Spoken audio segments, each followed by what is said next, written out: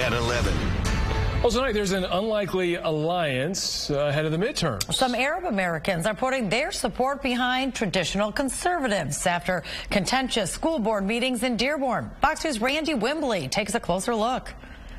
As Dearborn parents and residents sounded off during a school board meeting on LGBTQ books in school libraries, high-profile Republicans sat front and center.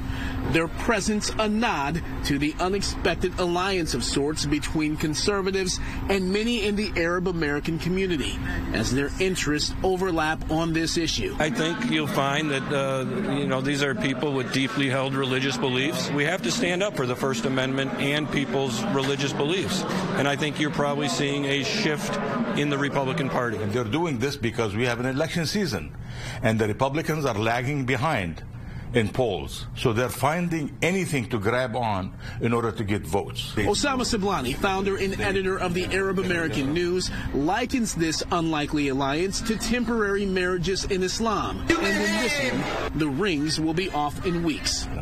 November 8th, it will be over. Most of those who attended Thursday night's school board meeting were Arabic, and the vast majority of them seemed opposed to having LGBTQ books on the library's rolls, saying they're sexually explicit.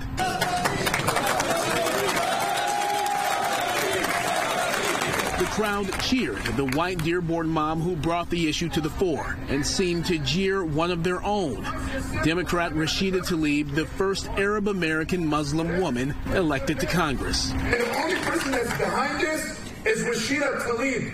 Do not vote for Rashida Tlaib. What the Republican Party has done, they've stood on this issue firmly, and they've stood with the parents firmly on this issue.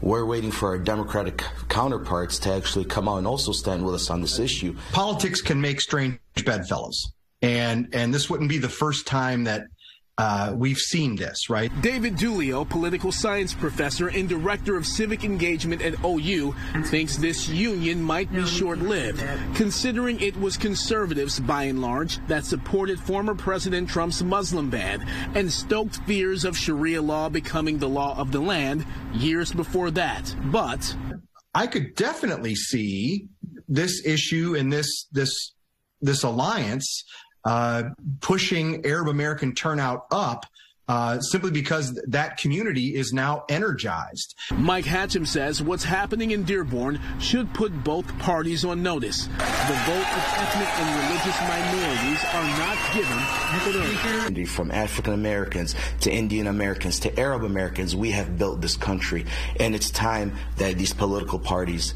to step aside and let us dictate what we want to do, not the other way around. We reached out to Congresswoman Rashida Tlaib for comment. Her team directed us to a statement which reads in part, I stand with all of my neighbors on the side of love and acceptance. It is unfortunate that extremists on the right have been able to set their ugly, bigoted, and well-funded hate machine on the Dearborn community like they have on many communities across the country. They are promoting lies, fear, and outrage while chanting Trump's name. The books in question are off the shelves at the Dearborn School's library as they undergo a review process. The district is also making it easier for parents to limit what books and materials their kids have access to. I'm Randy Wimbley, and this is The Edge.